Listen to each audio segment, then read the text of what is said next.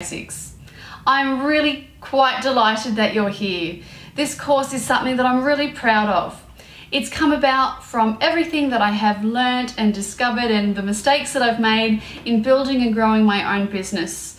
And I'm sharing it with you because it's important to me that you understand how important your creative passion is, not only to you, but to the people that you share it with. For me, I realized a little while ago that the thing that I loved about what I was doing was being lost, because I was spending too much time trying to stay on top of everybody else, keep the business running, and I forgot to look after not only myself, but that thing that made me love what I do in the first place. And that's why this course is here, because I want you to take your creative passion, I want you to grow it, I want you to share it with the world around you, and I want you to do it without stressing too much. So this course has been designed to help you build that framework that will take your hobby or your small business and grow it, give it more foundation and make it bigger wherever you want to take it. Each week we're going to look at a new module. Every module has multiple topics in it, so we're covering a lot of different things. Our first week we're going to be looking at setup, because of course no business can start without something to get us off the ground. In week 2 we're going to look at systems, because again, we can't really run our businesses without any form of systems in place. Everything falls down. In week 3, we're going to look at selling. If we don't sell, we don't make money, our business doesn't run. In week 4, we're going to look at social. As we all know, our businesses need to be social, and so do we. So it's important that we stay on top of that.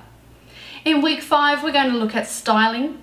We're going to make sure that we are getting in touch with the things that we love and showing it to the world and giving our business the best chance of standing out from the crowd.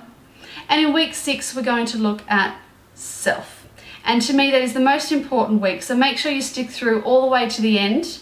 Our businesses cannot run without us. We need to look after ourselves. And as I said, that thing that makes us tick in the first place. Every week, there are workbooks that go along with the videos that you will get.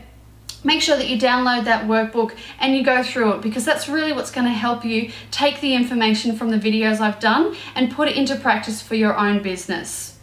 There are also some downloadable resources every week that'll just help you to, there are some examples that you can use to kickstart things for yourself or reminders and that sort of thing, which you can just keep on file whenever you need them.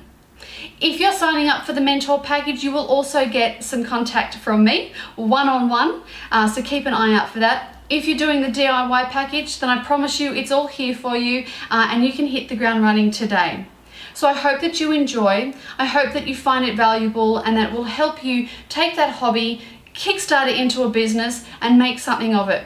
I look forward to seeing how you share your business and your love of sweet treats with the world very soon.